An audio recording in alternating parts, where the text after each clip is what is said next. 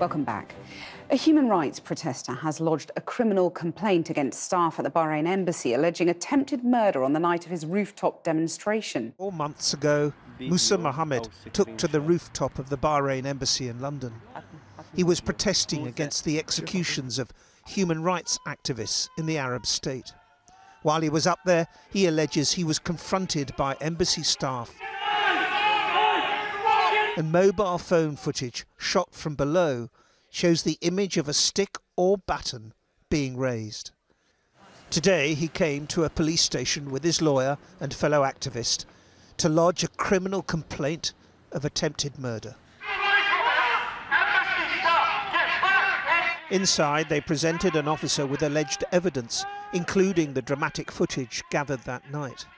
There was also a statement in which Mr. Mohammed says they tried to kill him by throwing him off the roof or down a stairwell. Mr. Mohammed, so how did it go in there?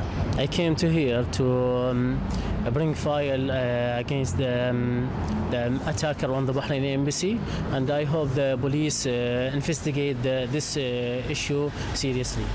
And the embassy said that they were trying to restrain you, they were trying to save your life, not threaten it. I don't want to go through on this issue because I want to leave it to the police to have investigate this issue.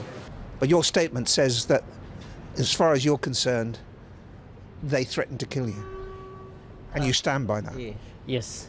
Yes, they tried to kill me. Yeah, and they said that.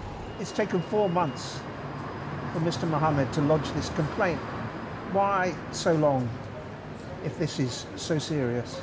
Well, we were trying to deal with it as soon as we can, but we had to seek a legal advice on it, and as you know, this would be a fairly complex matter as well, which could deal with diplomatic immunity and others.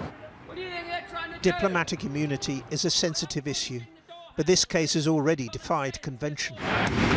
That night, the police forced their way into the embassy, even though staff had raised the alarm of an intruder on the roof.